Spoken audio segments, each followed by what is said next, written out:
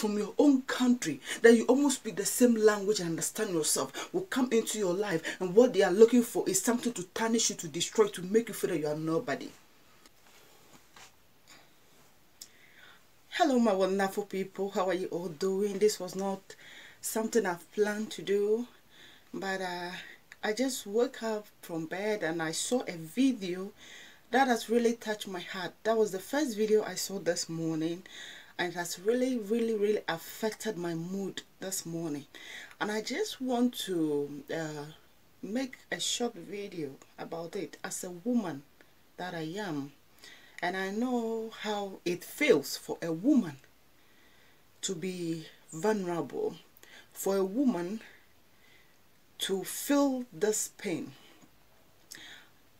Look, is it wrong for a woman to love? Is it wrong for a woman to fall in love? Is it wrong for a woman who is a celebrity, a woman with power, to find a love in someone, to fall in love? It isn't a bad thing or a bad idea. Love is created for human beings, for us to fall in love. That is why God created love and deposited the spirit of love within our bodies, so that we can love one another. You understand? But what is going on now in our dispensation, it becomes very difficult for even a woman to accept to be with a man. It has become very difficult to go into marriage, because many of our youth don't want to go into marriage. They just want, even relationship is ending them bad. Men will come into their life some men just to do what? Destroy their peace, to make them look like they are not even worth it. I quite remember when I was dating, I lose myself into a relationship and I lose my self-esteem. I even see myself like I'm nobody. That is what they made me to feel. You understand? That is what they made me to feel, like that. I am nobody. And I see myself, okay, I have not even completed university. I have not been to university. Maybe if I were to complete university, I were to have my money, I were to be riding my own car. Maybe there's self-respect. They will respect me and treat me well. So I lose my self-confidence and I lose myself. The thing that I want us to know as women is that no man can love you better than yourself. No man on earth, no man born of a woman can love you more than you love yourself. And the love of God, that he will love you, can never be compared to the love a man will give you on earth. Don't pour all your heart, don't give all your strength, don't deliver your secret into the hands of a man you barely know. There are many celebrities, there are many women with power, with money. Not that they don't want to go into a relationship, not that they don't want to marry, but because they are so scared to go into it. They are so scared. What if this person who is coming into my life is coming to destroy me? What if this person who is coming into my life don't have good intentions? So at the end of the day, they end up there. They want to have children. They want to be with a family. They want to create family, but they are scared to give their heart to someone, to love someone, or to allow a man into their lives. So there will be the people will be talking, you have to marry, you are getting older, upon all your money, what are you waiting for? Even we that we don't even have the money, they come to break our heart, to destroy us. People with money, they come, they get all their money, their gifts, their cars, their properties, and then later they will tarnish their image that they are like this, they are like that. That is why no man can marry them. Women, I want you to know that no man can love you more than you love yourself. And I also want to let you know, when you go into a relationship, do not give 100% of your love to a man. A man you are just beginning to know, a man you've just started dating. Do not tell all of your past, even if the person hears of it. Let him have the way he hears it, let him be in his head like that. Never try to clear yourself. Never try to tell your partner, your present partner, your things of past, what you have been through, they will use it against you. In your most vulnerable estate, they will use it against you. They will use it to destroy you. I want you to know that you are important, and no man born of a woman can love you more than you love yourself. Love yourself. Love yourself and represent yourself well. I want you to open your Bible to Jeremiah chapter 17. Let's read Jeremiah chapter 17, the verse 5 to the verse 7. Let us hear what the Lord has to tell us.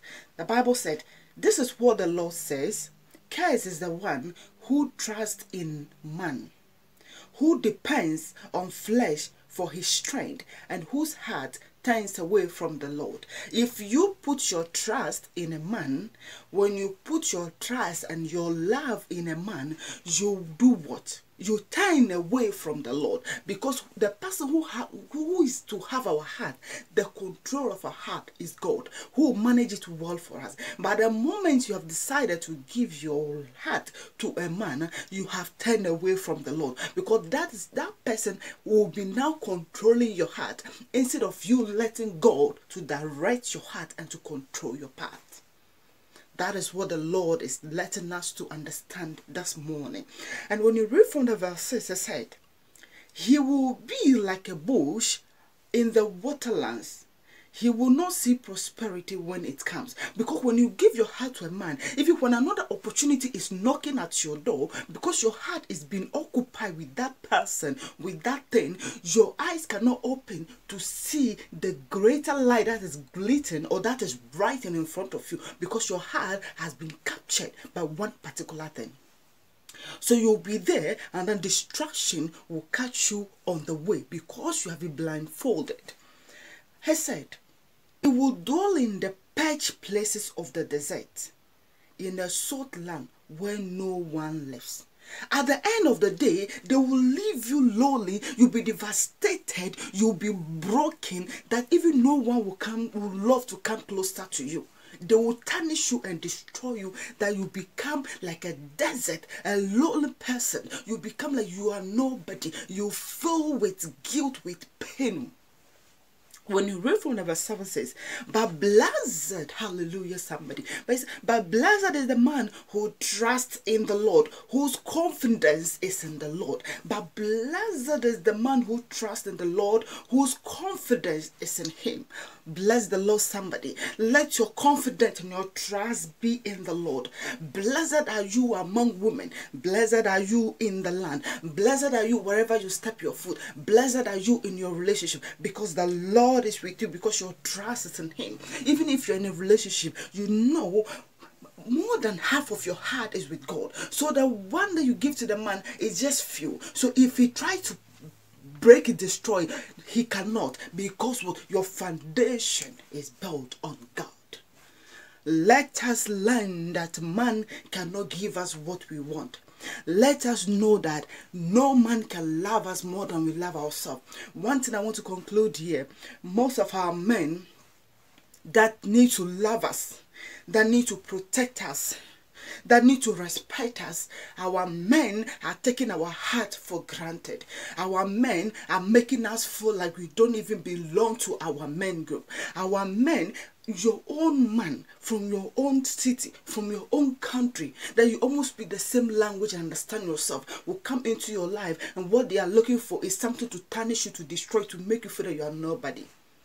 Men, African men, treat us well. African men love us. African men, we are precious. If you keep on treating us this way, if you keep on breaking our heart, because women, we are many, and you keep us doing this, a time is coming, no African woman will be pleased, will be eager to what? To join with his own brother, or his own, with his own, if you are mean brother, with his own from the same culture, from the same tribe and all that. It's very difficult, because what we are saying, they will do it, and they will bring social media to destroy you. I was listening to the lady. The lady said, when you cannot do such a thing in a foreign country, people from the Western world can never treat a woman like that, because they know the law will face them. They know what the law is. But our people do that. They do it. They do it without having any issue.